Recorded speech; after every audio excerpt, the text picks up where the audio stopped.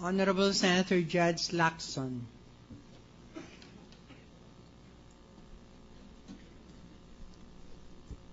When a witness takes the stand, he swears to tell the truth, the whole truth, and nothing but the truth. That makes half-truths no better than lies. I have always been an investigator all my public service life. Modesty aside, I have the uncommon ability to determine if a person is telling the truth or not. An error in judgment has no place in this trial because it is final and irreversible.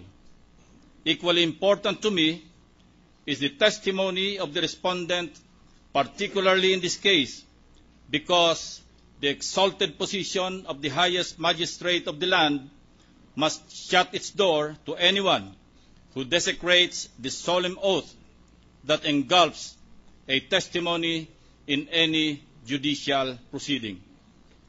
Over the weekend, I did my homework and discernment. Let me share it with you. Chief Justice Renato Corona at one point had 3,977,790.87. At a given time, he had 91,280,499 pesos and 22 centavos. If you ask me, so what is the difference between 3.9 million and 2.4 million US dollars? Between 91 million pesos and 80.7 million pesos? My answer is a lot of money.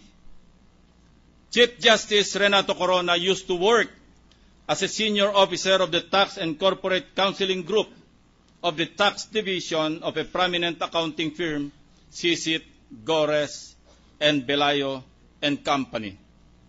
He also taught commercial law, taxation, and corporate law at the Ateneo de Manila University for 17 years. I find it hard to believe his testimony that he does not understand accounting. Chief Justice Renato Corona testified under oath that he invested in currencies and not in properties in the late 60s, mindful of the Basa Guidote family squabble over some real estate properties left by their deceased parents. The fact is, the family feud started in 1989. One cannot simply learn from the lessons of the future. Even if the standards of moral fitness for such a lofty position in government were lowered, an acquittal may still be difficult to justify.